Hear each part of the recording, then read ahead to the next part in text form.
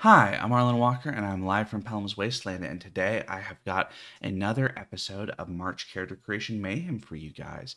We're doing something a little bit different today, which is to say that a number of my, especially more recent episodes, have been on kind of lighter games, games with simpler character creation, not as many steps, things like that. And part of that is, of course, because of the nature of the project and the way that when I get behind, it is often much easier to do character creation for a game that does not have quite as much going on in it often. So that's a whole thing, right? Anyway, the point of all of that being that today we're doing something different. We are going to be doing character creation for Pathfinder 2nd Edition, which is not a light game with relatively quick character creation. So we're going to see how all of this goes. I am using a couple of options, or specifically one major option, which is not a big deal at first level, but would be a bigger deal later on. We're not going to be an alchemist, so I'm not showing the alchemy tab on here. And then I've done a couple of things here. We're also going to do, what should we call it? Where is that?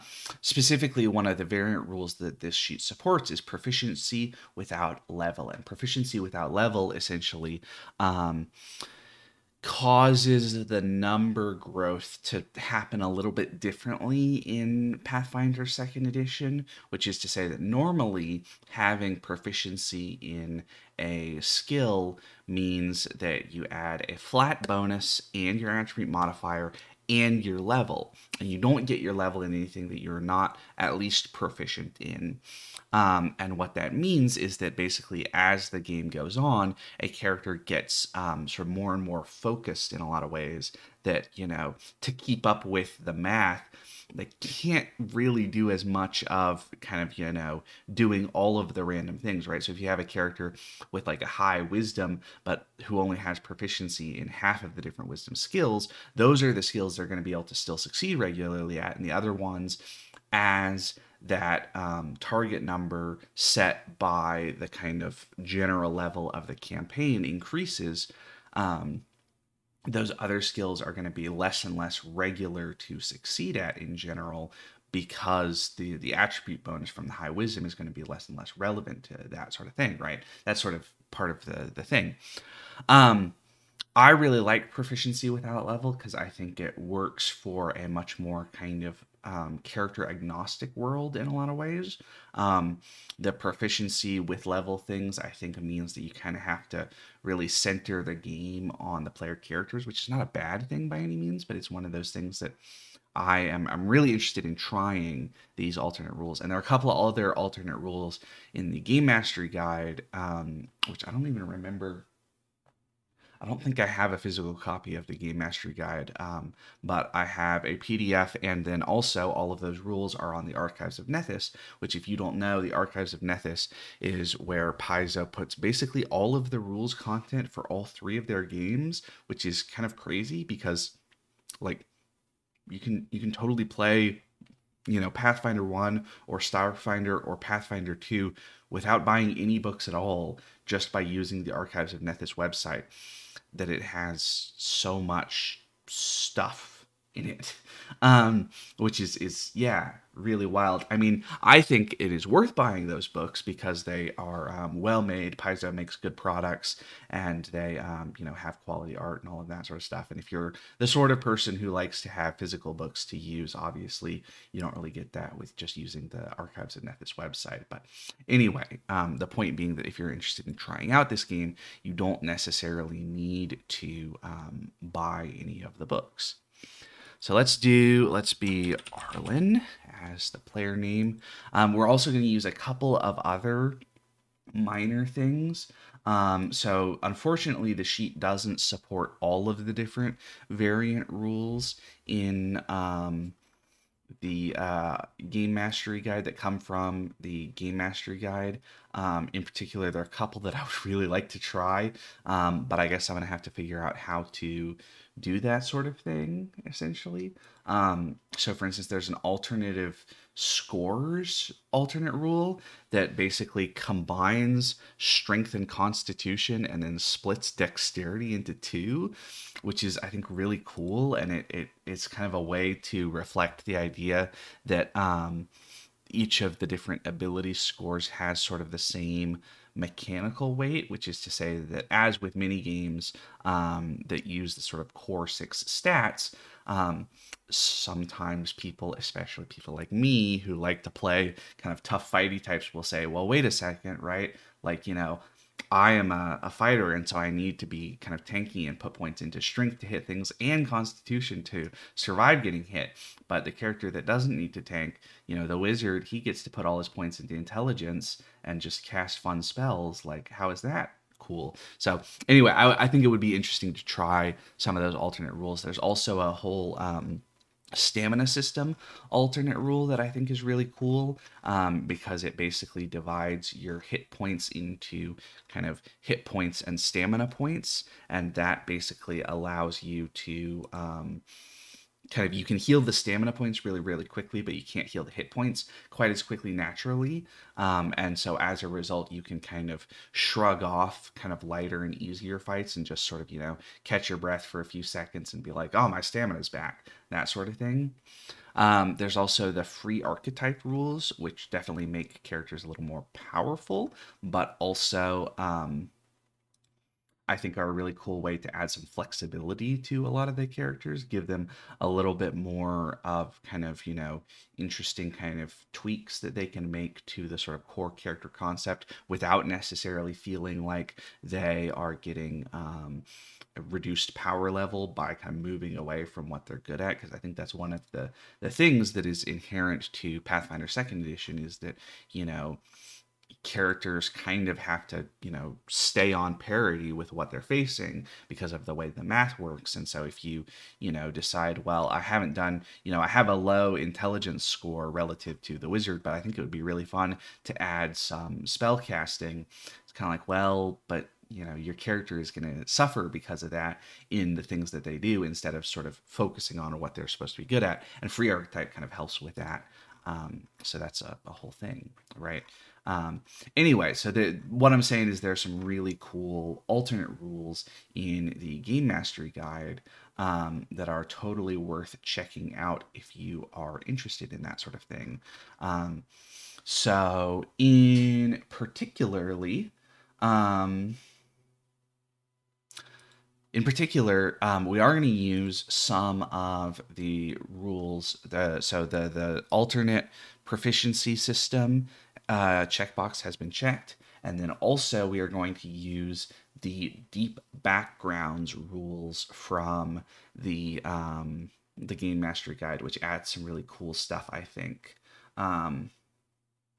So we're going to do that sort of thing, and that's going to add a little more of kind of flexibility and stuff to this stuff. So anyway, gonna add some interesting kind of random elements to this particular thing, right? So the character. So we start off, all of the characters' scores, ability scores start at 10, and then we're going to select an ancestry. So we need to choose some ancestry stuff. What should we be? I don't know. There's a number of interesting stuff. I've played a number of different characters in Pathfinder 2. I most recently have been playing a little bit of a lizard folk swashbuckler, who is a really cool character. I really like playing androids, but I think I'm going to avoid doing just kind of going to android because that seems a little classic for me. I think what I will do is be a hobgoblin. That sounds interesting. Hobgoblins are they're nearly as tall as humans, tend to have shorter legs and longer arms and torsos. And they structure their society after military hierarchies. but we're going to be Bragan instead of one of these generic names. So, Hobgoblin mechanics. They get 8 hit points from being a Hobgoblin. Hobgoblin. And we might get a heritage to go with our Hobgoblinness, which is a sort of element within being a Hobgoblin. So we get a penalty to our Wisdom. That's fun. But in exchange, we get a boost to our Intelligence and our Constitution. Up to 12. And I think we get one more that is free. I think we will probably put that in Strength because I'm picturing playing a sort of smacky, hit people with forged metal type character the way that I often like to play. All right, we are size medium. We move at 25 feet per round, so a little slower than some other people. We have our Intelligence, Constitution, and Strength boosted and our Wisdom penalized. We get a couple of languages which go... Let me see. Languages down here. We get Common. We get Goblin. And we get additional languages equal to your Intelligence modifier if it's positive. We also get Dark Vision, so that's cool. Senses. Dark Vision.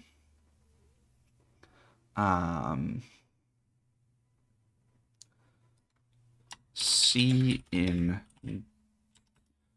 darkness and dim light just as well as in bright light, but dark vision is black and white. So we can't see color in the dark, but that's okay for our dark vision thing. We also have a penalty from our low wisdom to seeing things right now. So anyway, I don't see anything about, Hobgoblin heritages.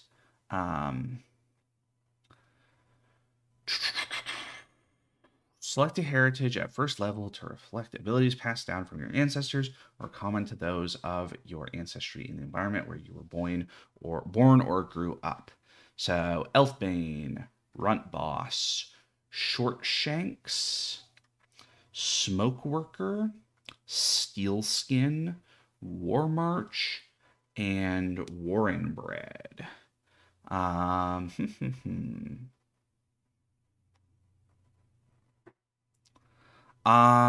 So War March, that looks pretty cool. Steel Skin looks pretty cool.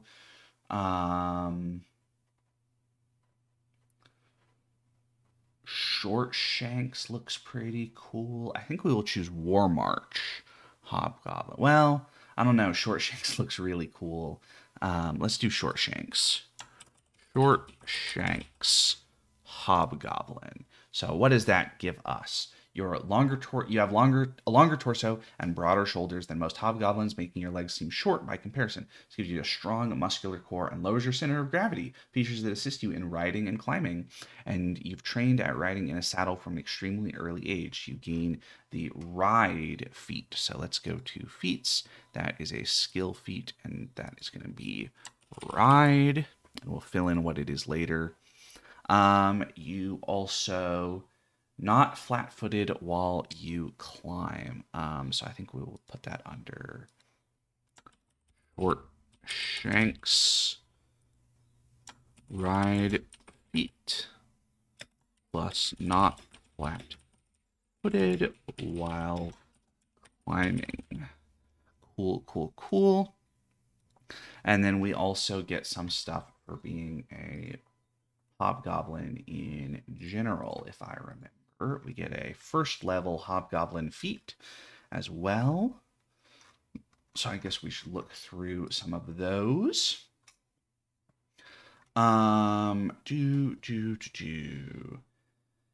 Vigorous health, stone face, sneaky, remorseless lash, leech clipper, weapon familiarity, hobgoblin lore, cantorian reinforcement, and alchemical scholar. Let's see what remorseless lash does.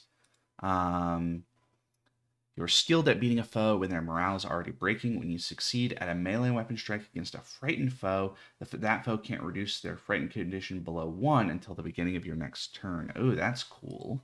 But I also think that sneaky and vigorous health might be really good. Sneaky allows us to move a little faster while sneaking, and vigorous health. Let's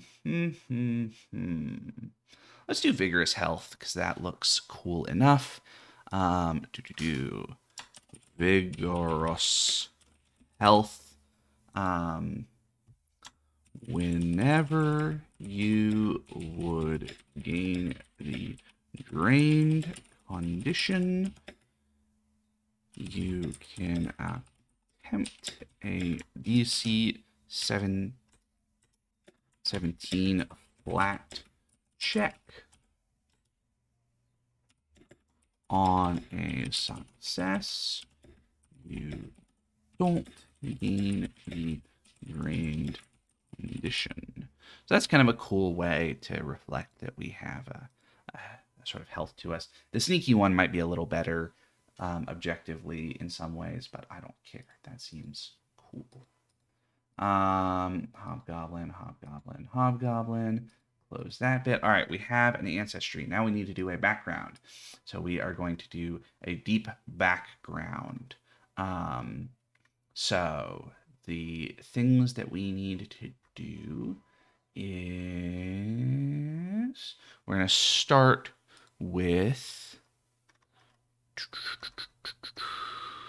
let's do /r 1d100, and we'll do the large family table.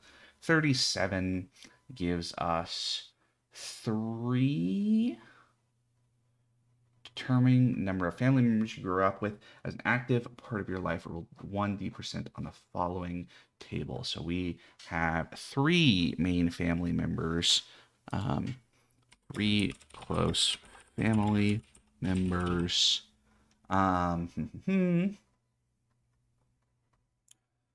If you grew up with 3 or more family members, you had to mediate family conflicts and negotiate a crowded home, add a charisma ability boost and a dexterity ability boost to your options. Plus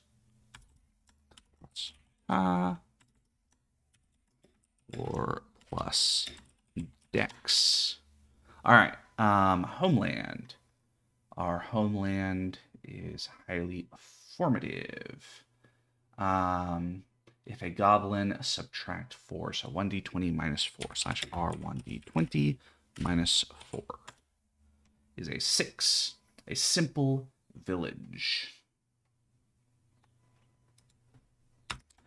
Grew up in a simple village, and that gives us herbalism lore, midwifery lore, milling lore, canning lore, lore of local products or options. So this is cool. Basically, it has a whole thing that allows you to kind of build your options for your particular background. So we are going to roll another /r 1d20 for our major childhood event, and we got a 20.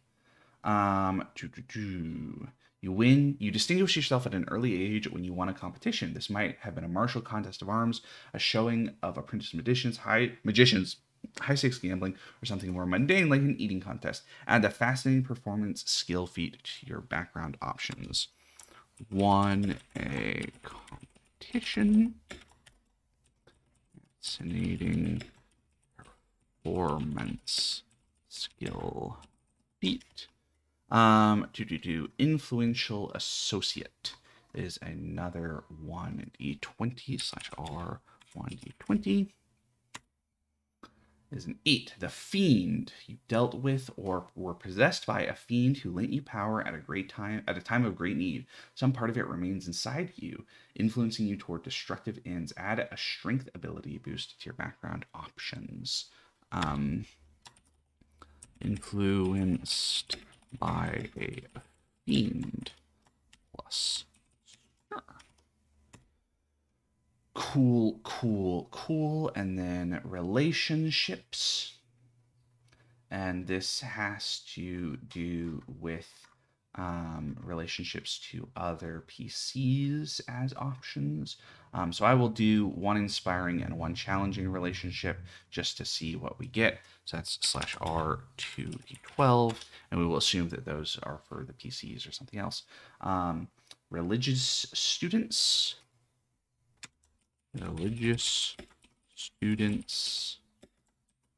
allies, and a 6 is privileged position.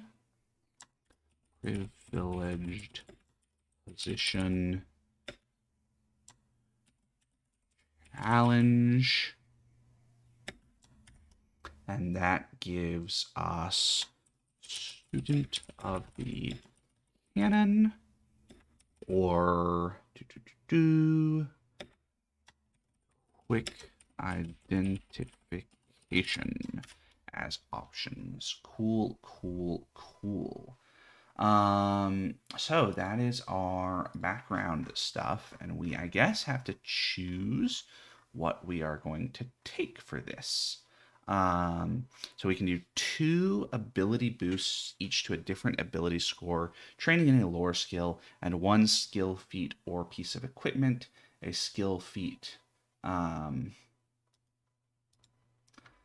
like, so for instance, quick identification.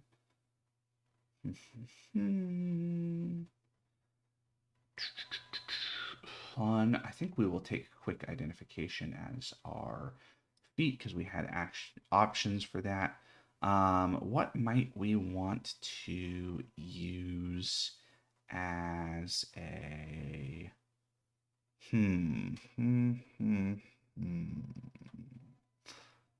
I don't know, the barbarian thing.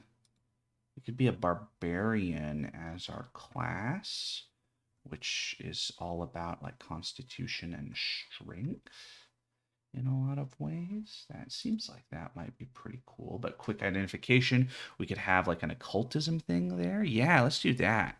So what we're going to do is we're going to boost our dexterity and our strength as our 2 boosts. So we're going to do 12, and we're going to do 14 there. And then we are going to, details.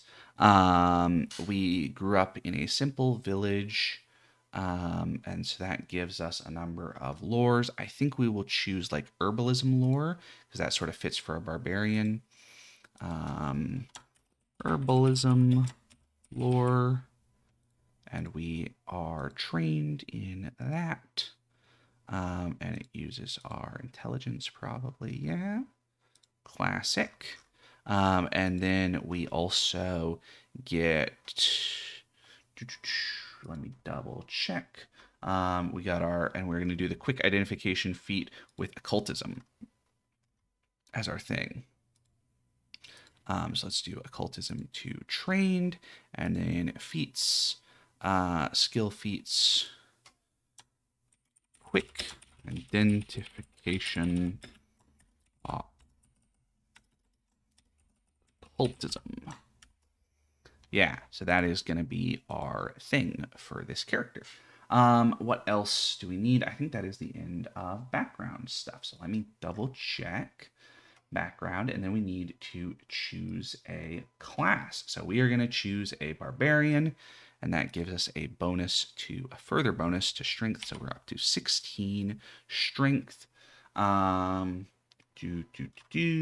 As a barbarian, we get a couple of cool things. So we get expert in perception, so that's good. We get expert in fortitude, trained in reflex, and expert in will.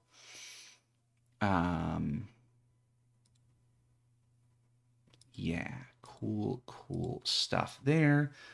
We get trained in athletics. And we get a number of further skills equal to 3, plus your intelligence modifier, which is 1. So 4 more skills.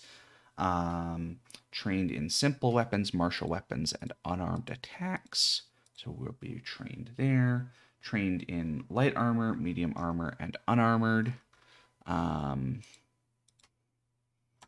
Light, unarmored, plus light. Medium is trained, and so we're going to end up, when we pick our armor, we will use that.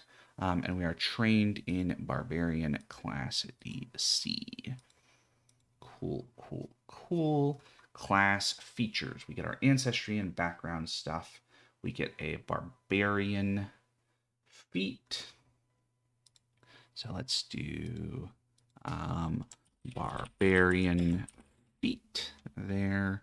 We also get initial proficiencies, rage and instinct. Your rage wells up from a dominant instinct, one learned from a tradition or that comes naturally to you.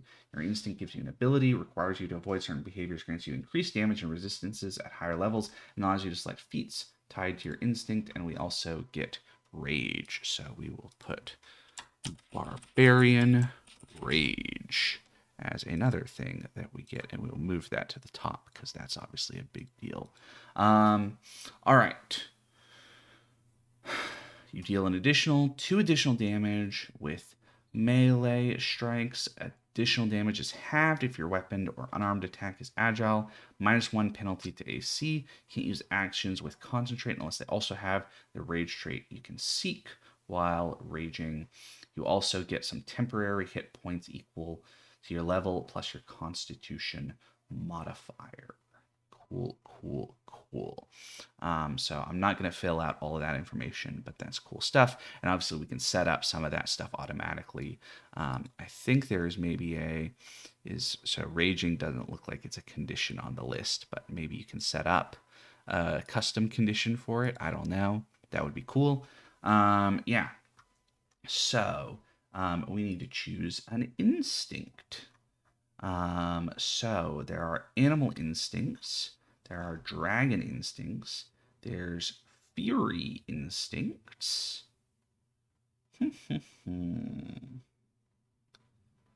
Giant instinct.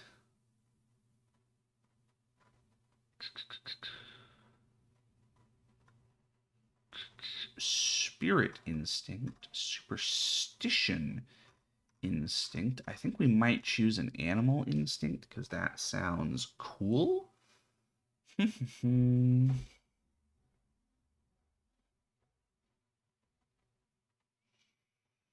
And you rage, you gain a chosen animal's unarmed attack or attacks.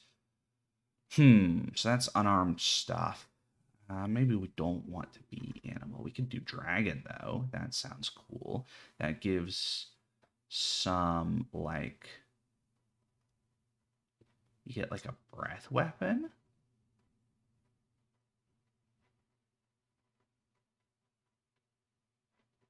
That is awesome. Yeah, let's be like a red dragon or something as our dragon instinct for our barbarian. Red dragon instinct barbarian. Background is background. XP is 0. Dragon. And maybe that there's a suggestion that maybe like you watched a dragon burn your village or something. So that seems like that could be really cool. Let's do 3 hero points because that's what you start with. All right. So dragon instinct. I think we respect this particular dragon. Respect red dragons.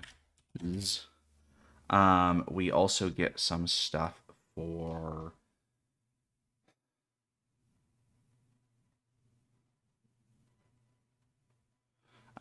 we can increase the additional damage from rage from 2 to 4 and changes the damage type to match that of your dragon's breath weapon instead of the damage type for your weapon or unarmed attack. Cool. Specialization ability. There's some other bonuses there.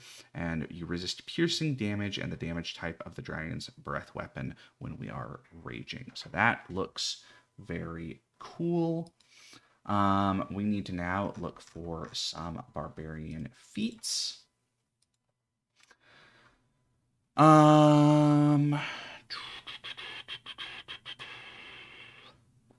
What sort of things? Raging Intimidation sounds pretty cool. Acute Vision, Adrenaline Rush. Draconic Arrogance is only for Dragon Instinct stuff, so we might want to look at that. Raging Intimidation. While you're raging, you're demoralized and scared to death actions. Gain the rage trait, allowing you to use them while raging. As soon as you meet the prerequisites for the skill feats Intimidating Glare and Scared to Death, you gain those feats. That sounds dope. We already have Dark Vision, so we don't need Acute Vision. Adrenaline Rush. While you're raging, increase your encumbered and maximum bulk limits by 2. +1 status bonus to athletics checks to lift heavy objects, escape, or force open. Nah, that's not for me. +2 status bonus throw to saving throws against emotion effects if we want to be draconically arrogant. But Raging Intimidation sounds super cool, so we are going to take that one. Raging Intimidation. That's our thing for us. Your fury fills your foes with fear. Oh, and we also need to do some attribute bonuses and some more skills. So I think we will, for attribute bonuses, what all will we do? We will do an 18 in strength. We will boost our constitution to 14. I think we will go ahead and put our wisdom up to 10, since that'll help with our perception stuff, and we will boost our charisma to 12 with our raging stuff, because that seems cool. Yeah.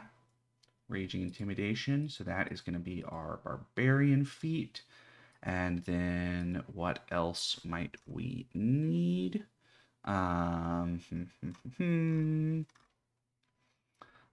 We need some of our skill proficiencies, and then we are closing in on the end. I guess we will need to do our equipment stuff. So skills that we might want to have. Let's see. We get 4 more plus athletics, which we already have. So intimidation seems good. We already have occultism. Something like medicine or nature seems pretty good, but survival seems good too for a barbarian. So survival, so that's 2. And then let's do maybe thievery. That seems good. And maybe stealth as our sort of thing, and be a sort of kind of Conan-y sort of, thiefy barbarian, I guess. I don't know. That seems kind of cool. Yeah, I think that'll be our thing. Excellent. And yeah, so that is, and we didn't boost our intelligence, so that's the 4 that we get for being a barbarian. 3 plus intelligence modifier is 4 plus athletics plus occultism. So I think that is everything. And now we need, I think we just need our equipment. And then obviously if we were going to play this character long term, we would want to fill out a lot of the stuff that our character would have. Oh, and we get another languages, and so we'll probably get Draconic, because we are a dragon instinct barbarian. That sounds dope. By equipment, let's see. There are some really good on the Archives of Nethys thing. They have a lot of like barbarian. They have kits from the core rulebook and stuff. So that seems like that would be good. For javelins, no. I would like a great axe or a great sword instead. Hide armor. Let's see. Padded armor. Hide armor is medium. Scale mail is... What's the difference between... I guess it's because it's leather versus composite. It seems like we probably don't want... I don't think we can afford some of that high tier stuff. And we have a... Well, we only have +1 dex, so... We could... So hide gives +3 AC bonus. I don't think we want chainmail because chainmail has the noisy bits. If we could afford a breastplate, that would be good too. But let me remember. I don't remember how much.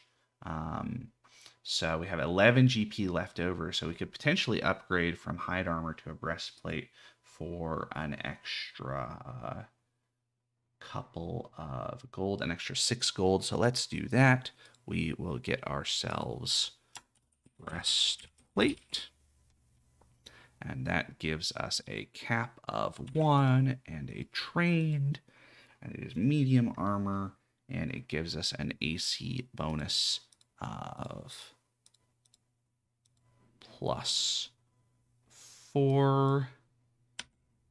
And also we have no speed penalty because our strength is high enough. And no check penalty either because our strength is high enough. I think that's the way, if I remember correctly, that's the way that it works for armor, is that your strength allows you to no longer take the armor's check penalty, decrease the speed penalty by 5 feet. So yeah, no penalty there. I guess you could fill out that sort of stuff and it might automatically calculate. But yeah, AC 17. And so that leaves us with, let's go to the inventory and how many gold pieces. So that would leave us, I'm going to have to do some math real quick. We had 11 GP left over, so we are down to 5 GP left over. We have our hide armor. We have, we're gonna get probably a great axe or a great sword. Let's see what the difference between them is. Great axe and great sword are both D12. Axe has sweep, so let's use that one because that sounds dope. So great axe, and it uses our strength, and we are trained, and it doesn't give us any bonuses there, and it is not agile, but it does have sweep. When you attack with this weapon, you get a +1 circumstance bonus on your attack roll if you already attempted to attack a different target this turn using this weapon. So if you're, smacking a whole number of enemies in the area, that is useful. It is a martial weapon, and it is group axes. It does 1 die of size D12. D12, and it does slashing damage. We get our strength. We don't get any weapon specialization or any of that stuff. I don't think there's anything there. Critical damage. Yep. Great axe. So let's do a great axe strike. Oh, look, we rolled a nat 1 on our first attempt. Classic. All right, so that is our great axe set up. And that reduces, if we want to get the javelins, that'll reduce our gold a little bit more. So that's down to 3 GP. We have an adventurers pack with a bunch of the stuff that it comes with. Backpack, bedroll, 10 pieces of chalk, flint and steel, 50 feet of rope, 2 weeks rations, soap, 5 torches, and a water skin. And we also get a grappling book in addition to our adventurers pack. And then we don't have any type of, I guess we could get a backup like a battle axe and a steel shield. That might be useful. Yeah, as backup weapons. So we have the great axe plus those. So let's do that. Battle axe and steel shield, and that'll be all of our money. So I guess we're not going to get any of the other stuff. So yeah, let's do it. And I'm not going to fill out everything right now. Battle axe. Because we already did our main weapon, our great axe, but I'll fill in that stuff later. And we will shield name steel shield. And it is giving us a unequipped normal. So we have a sort of tankier version. And I think, oh, we also need to do our hit points. We get 12 hit points per level for our class. So that brings us up to 22. That's useful. I almost forgot about that. So I think we're going to be some sort of chaotic